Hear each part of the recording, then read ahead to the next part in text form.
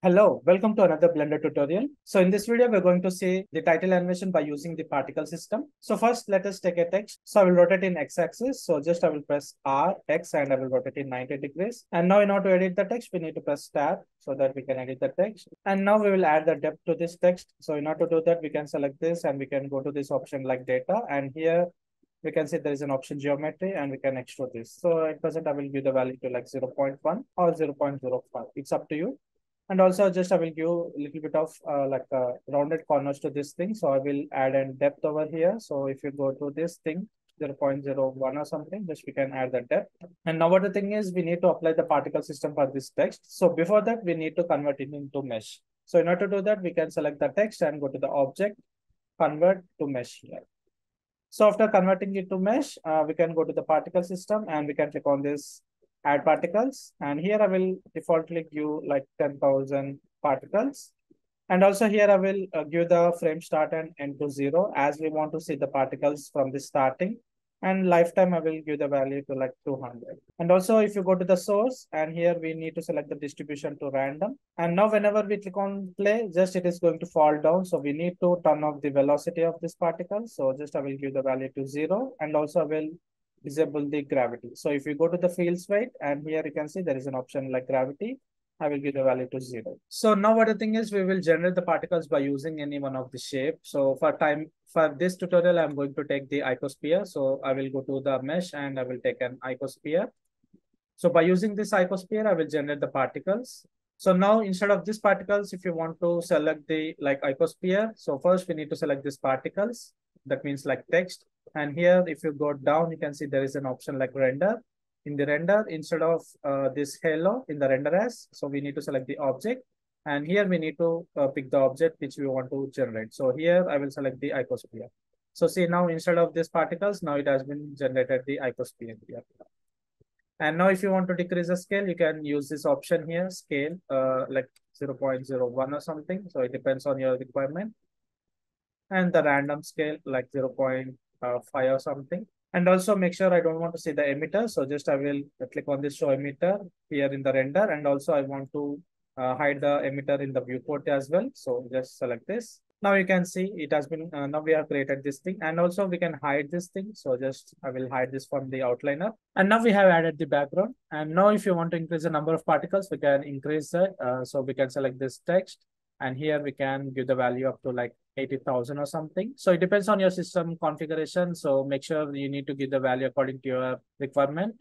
And now this is okay. So now we have to give the material for this icosphere. So just I will select this icosphere and I will go to the material view and click on this new material. So after that, like suppose if you want to create the glow particles, we can create this instead of principal BSDF, we can select this emission. So here we can select the emission and here we can increase the emission strength. Let's say suppose if I give the value to like 10 and now if you go to this thing, so, and we can give the emission color to like blue or something. And also what the thing is, if you want to render in the cycles, we can go to this option here. And here in the EV render, we can enable this bloom so that we will get this glowing particle effect here. And also for timing, I will decrease the number of particles while we are working in the viewport. So laterly in the final render, we can decrease the number of particles in case if you want to do so. So if you want to make a test animation, better if you want to see the perfect animation, just we will decrease the number of particles. So just I will select this.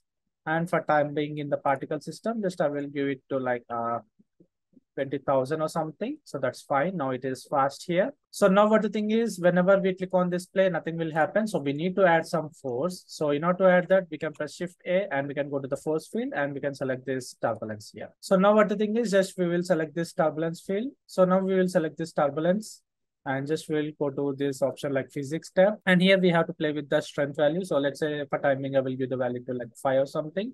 And now we will see how the effect is going to play. So we will click on this play.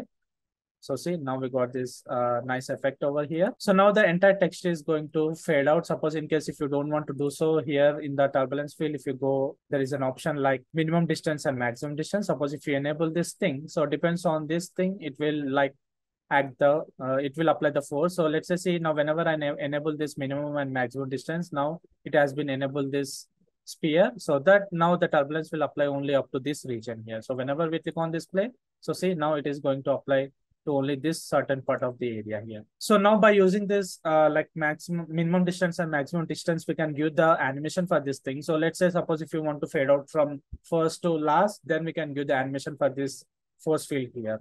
So now like we can animate this thing. So if you press N, you are getting this transform options when we are in the turbulence field. So here we can move from one direction to another direction. So suppose if you give the animation for the X direction, we can fade out this text from one position to another position. So let's say like in the starting, let's say I will give the value to like -5 so that it will be out of this text here.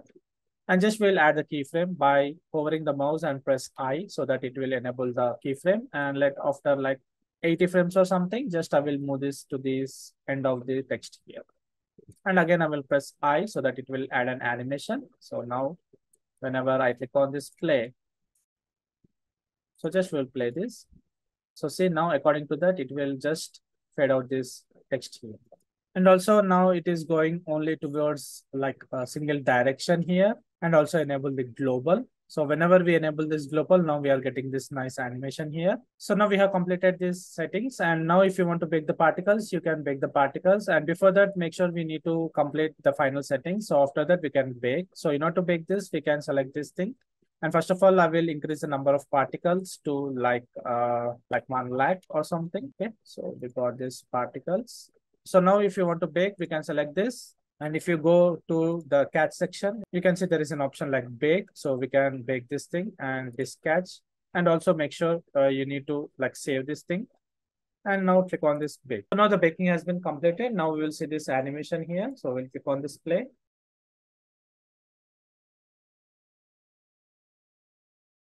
So here we got this nice animation, and also we'll see how it is going to render. So like just I will set up the camera. So just I will go to the camera view, and just I will lock the camera by pressing N, and you go to the view option, and here I will lock this camera. And let's say just I will set the camera angle like in this way. And now just will click on this render. So just render image. So here you can see still the icosphere is rendering. So just we need to disable it from the render. And also we need to decrease the glow for this thing. So if you select this, and if you go to the material tab, and here I will decrease the strength of this glow to like 2 or something. And now we'll see this. Yeah, now this is looking good. And now we can change the background color to like black or something, or else just we can disable the light for timing. So just I will disable the light and just will render this. Okay, now it is good. And also if you want complete black color, we can go to this world option and disable the strength of the background. And now we will render this. So now this is looking good here. So you need to play with these values until you get the desired output. You can add more fields. If you press Shift A, you can go to the force field and you can add any other fields like wind or something. So you need to play with these values until you get your desired output. So in this way, we can create the title animation by using the particles. So that's it for this tutorial. See you in the next video.